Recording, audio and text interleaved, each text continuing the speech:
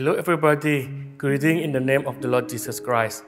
Today I like to share from Mark chapter 16, verse 14 to 18.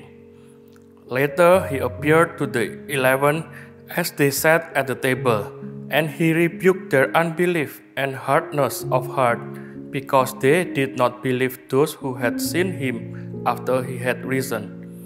And he said to them, "Go into all the world and preach the gospel to every creature.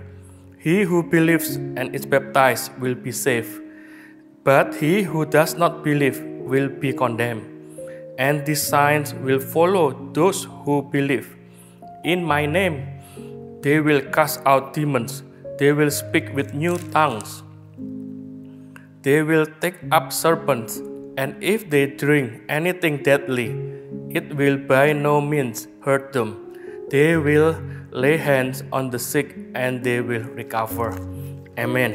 Brothers and sisters, we just read about the resurrection of our Savior. In the day when he rose from the dead, firstly, he showed to the women who visited the tomb. And those women saw that Christ is risen. And later, they like to share the good news to the disciples, the 11 disciples.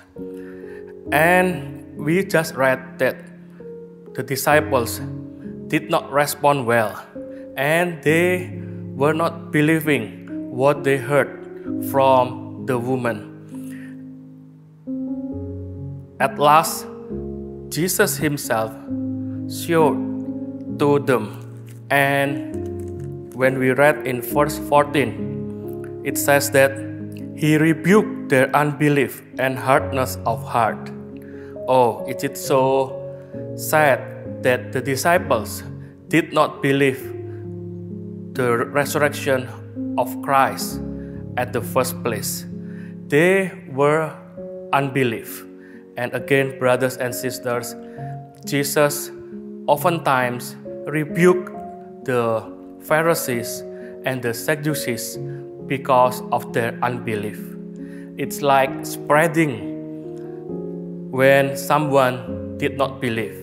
It is like yeast spreading in dough. Brothers and sisters, we just read that we need to receive the resurrection of Christ with our faith. In verse 15, Jesus continued telling the disciples to go to minister to the people, bringing the good news to all those who do not believe yet. Again, the news says, "Go into all the world and preach the gospel to every creature. He who believes and is baptized will be saved." Amen. Starting from the disciples, the few disciples who get rebuked by the Lord because of their unbelief and their hardness of heart. Thankfully, they believe because they have seen Christ. But again, just like Jesus says, those who do not see yet believe is blessed. Amen. When we read in verse 15, again, we understand that we need to go and evangelize to people.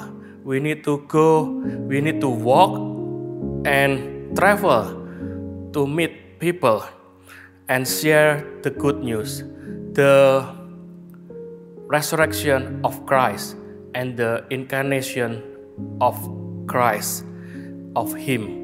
Brothers and sisters, let us obey.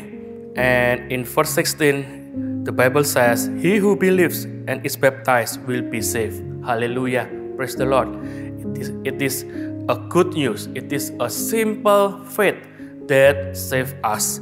It says that he who believes in the Lord Jesus Christ, he is saved.